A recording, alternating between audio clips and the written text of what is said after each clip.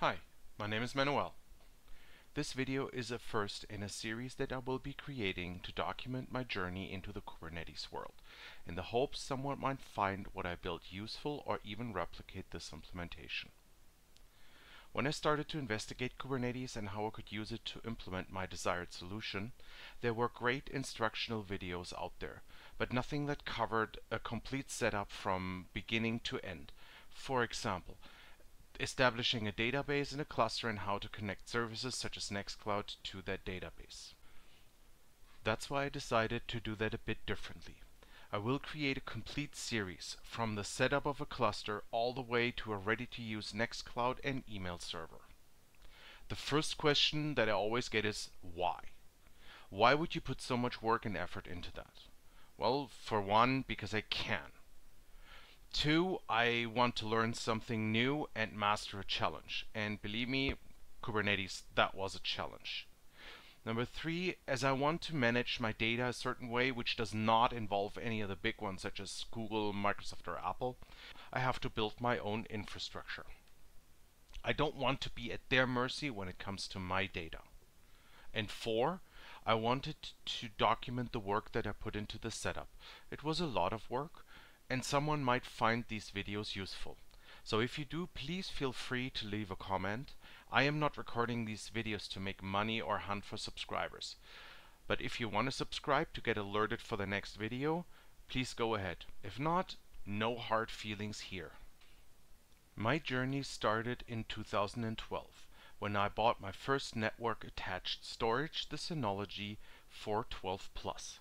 If you are familiar with these NASes, they offer a great web GUI for the ease of management, allow you to install all kinds of software from built-in repositories, and enable you to build a RAID with several hard drives for the management of all your data, which you then can share over your network. At the time in 2012, one of these packages was Zarafa, a groupware with an extension called zpush. These two applications allowed to manage calendars, contacts, and emails, and synchronize these to different devices such as mobile phones, no matter if you used an iPhone or an Android device, computers, and whatever other device you might have through the Active Sync protocol. Now we come to the reason why I make this video series. When Synology upgraded its firmware from 5 to 6, zpush and Zarafa stopped working due to compatibility reasons. So I started to investigate how this groupware worked and if I could replicate it using open source software. I started experimenting with a Raspberry Pi to set up my own groupware. Zarafa at the time was quite open about the components they used for their groupware, which were all part of the open source community, such as Fetchmail, Dovecot, Postfix, zpush, and others. I tried to find that overview they provided on their website, but the company went out of business and was superseded by Copano, and I could not find these documents anymore. We will get into these previously mentioned components in the following videos, but what Zarafa did was fantastic, and would it not have been for the Synology firmware upgrade, we might not even be here. After a few weeks of investigations, I identified the individual components I needed to set up my own groupware. As I had an old Athlon platform kicking around, I built a system, added some storage for our homemade NAS, and managed to get a working version of my own groupware. At the time, everything worked on this one system, which had its flaws. Some of the memory had a defect, and the system kept crashing.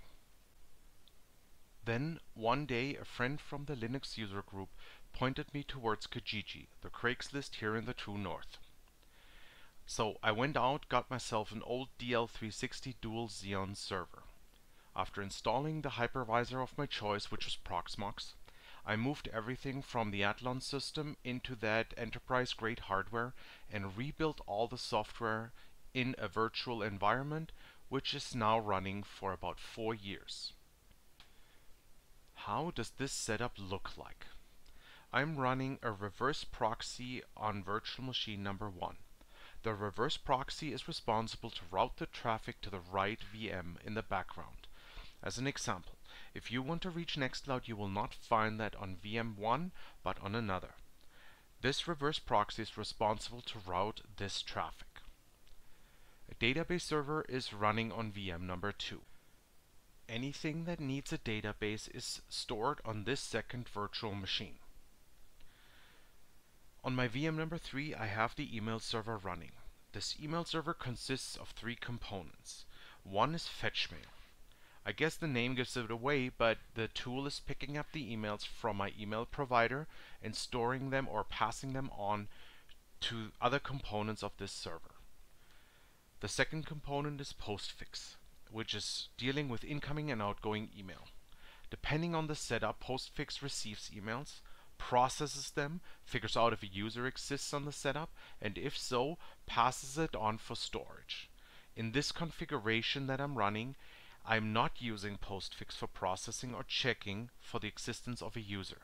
I use the Dovecot LDA in fetchmail to hand the email off straight to be stored in the folder of the user. That will be the major change between this setup and the one we will go through in the setup of containers through Kubernetes. I will have postfix check if a user exists and then hand the email over to Dovecot to be stored in the mailbox. Talking about Dovecot, that's the third component of the email server. Dovecot provides a POP3 or IMAP server, which then provides access to your inbox and all the other folders that you're familiar with. On VM number 4, I'm running Nextcloud. Nextcloud is the groupware. It comes with everything that you can desire, from central storage for your file synchronization, clients for your devices, Windows, Android and iOS, calendar, contact management, chat functionality, and much, much more. In this series, we will go over a few of those features, but there are way too many to cover them all. My file server is running on VM number 5. The file server is running on the VM on the same hardware. There are different ways to set that up, but at the time that made most sense for me. The VM will be the only one still running at the end of this video series.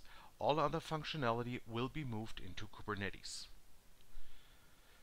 zpush, which is the synchronization software for phones and other computers, is running on VM 6. zpush, as mentioned earlier, is the tool to synchronize any changes from any device back to the server. Originally also developed by Sarafa, the project continues as an open source initiative by the community.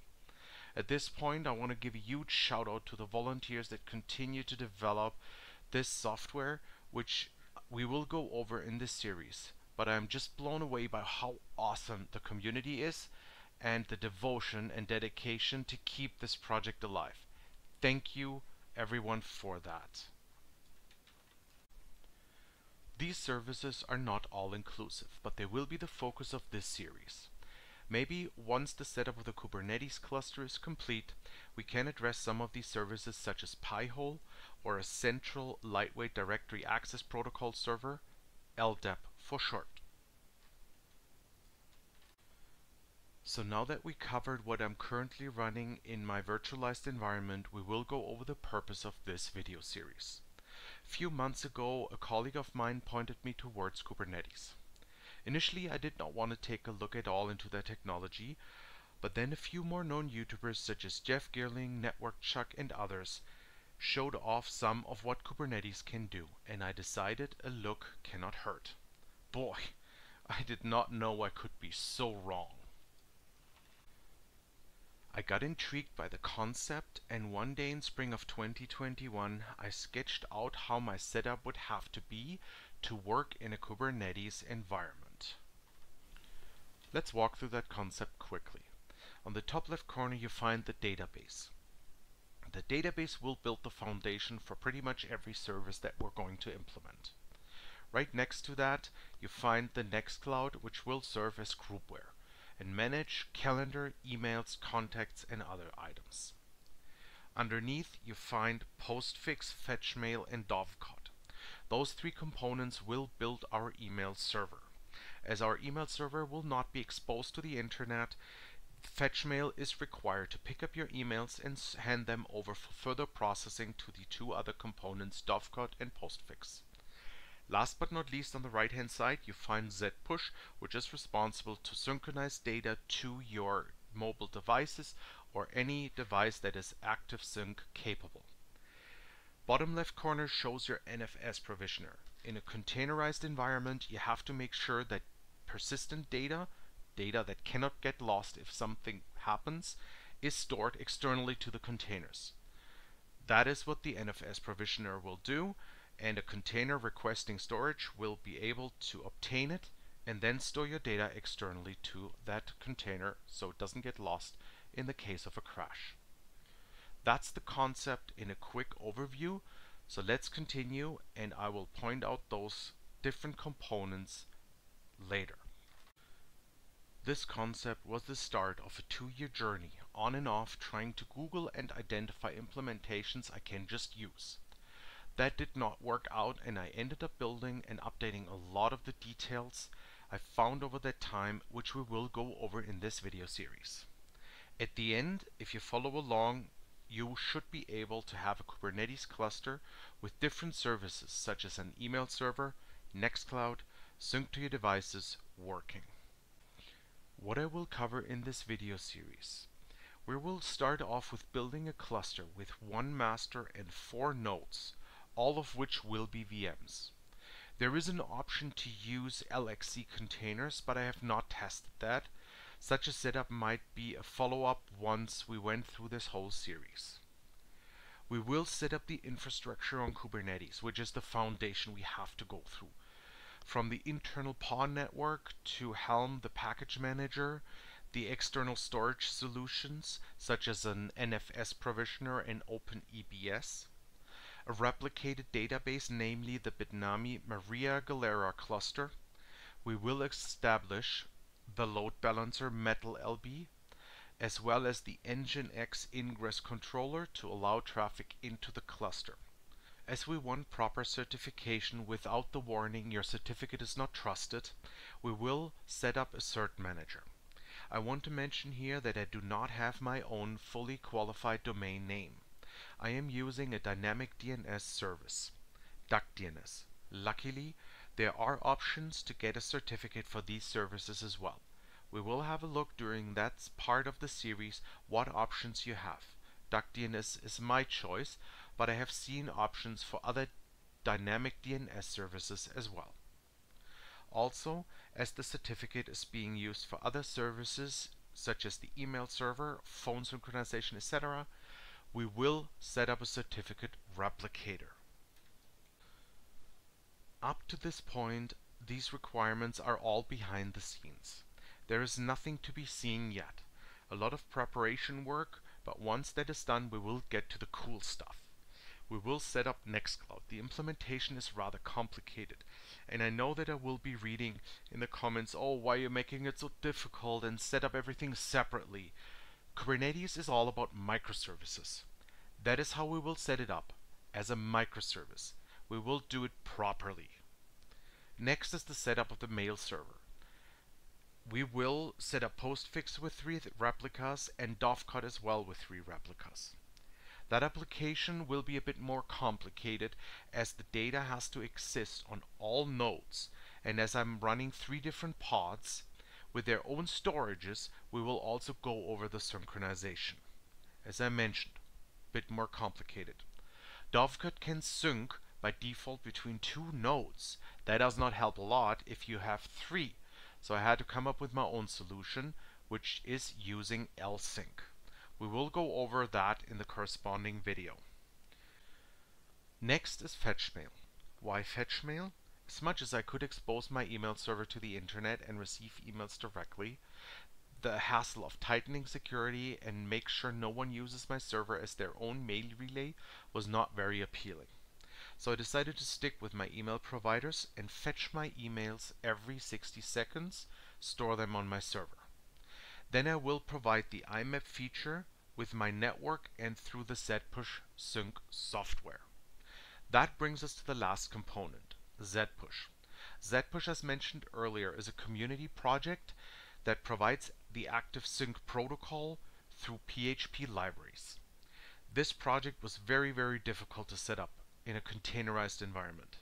So we will walk through how I managed to get this software up and how you have to configure it in your cluster to synchronize email, calendar, and contacts.